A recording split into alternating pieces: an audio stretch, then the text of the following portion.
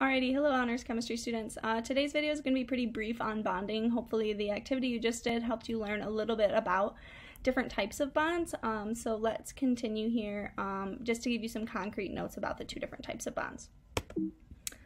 Just as review from last unit, remember that a chemical bond just is something that holds atoms together in molecules. It's an attraction between two things that pulls two atoms together. A bond is what is holding things together. And then remember from Unit 2, a chemical bond cannot be broken physically. It has to be chemically broken down by something. You can't just break a chemical bond with your hands. When I tear this piece of paper in half, I'm not tearing the bonds. I'm just separating molecules. I'm not breaking any bonds in that process. A chemical bond is super strong. You can't just pull it apart. Again, some more review. Valence electron is an electron on the outermost shell. Remember that these valence electrons are the electrons that are participating in the bonding. So depending on how many valence electrons there are, helps determine what type of bond may occur. So, types of bonds. The first type of bond we're going to talk about is an ionic bond, or an ionic compound, and these are super strong bonds with really high polarity. I know we haven't learned about polarity yet, so we're going to revisit that in a couple slides here, and then I will have an additional video for you to watch on polarity as well.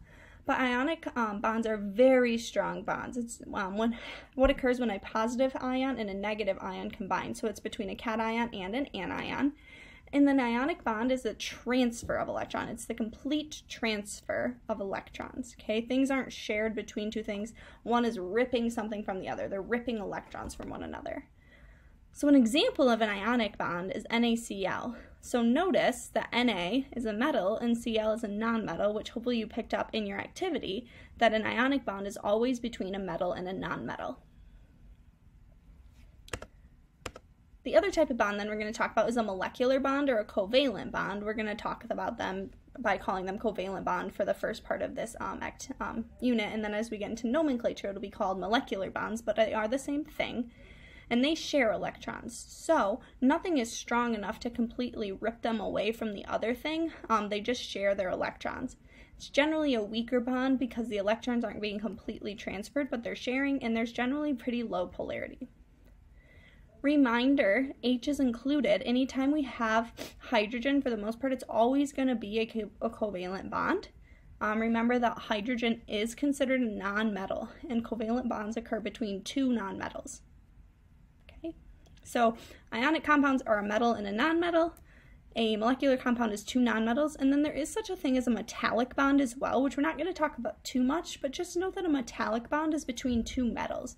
Again, we won't run into that in situation quite very often, but it's just a bond between two metals, and it's called a metallic bond. They're generally not very strong.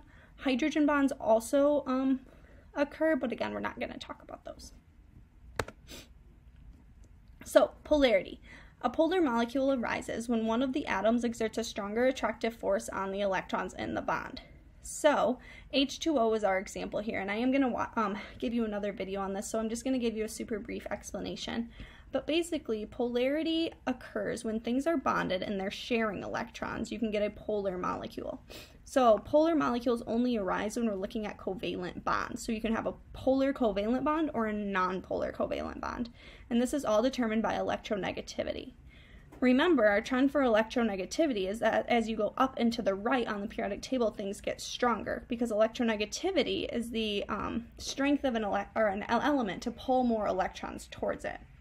So, in H2O, oxygen has a stronger electronegativity than hydrogen. So what this means is that oxygen and hydrogen are still sharing electrons, but oxygen is just a little bit stronger. So it's going to hold that electron just a little bit tighter towards itself, a little bit closer to his side. The electron isn't right in the middle of this bond. So picture it like a tug of war. Oxygen and hydrogen are having a tug of war between an electron, and that little rope in the middle of the tug of war rope, which signifies what's in the middle, is slightly closer to oxygen than it is to hydrogen, because oxygen is stronger. Oxygen's never going to beat hydrogen. They're basically going to just have a stalemate between this tug of war, but oxygen will always be slightly ahead of hydrogen. That rope in the middle is going to represent the electron again, so since that little rope in the middle is slightly closer to oxygen, oxygen will have a slightly negative charge. Whereas since the electron is slightly further from hydrogen, it'll give hydrogen a slight positive charge. This polarity is super important because it gives things partial charges. Specifically in water, it allows the water to have a really high surface tension and be able to stick to itself. So like if you ever did the experiment where you have a penny and you squirt water on the penny, it becomes like a little dome of water. It doesn't just spill all over. If you pour too much milk in a cup, it stays at the top, or water in a cup, it stays at the top. It's because things are polar that they can stick to one another. Okay. I do have a little video here on bonds, but apparently it's not going to play. And then I have another video as well for you to watch that's in this PowerPoint. So I will post that on Canvas for you to watch of just what a bond is. And then make sure you also watch that other video on polarity to get a little bit better understanding about that. Thanks.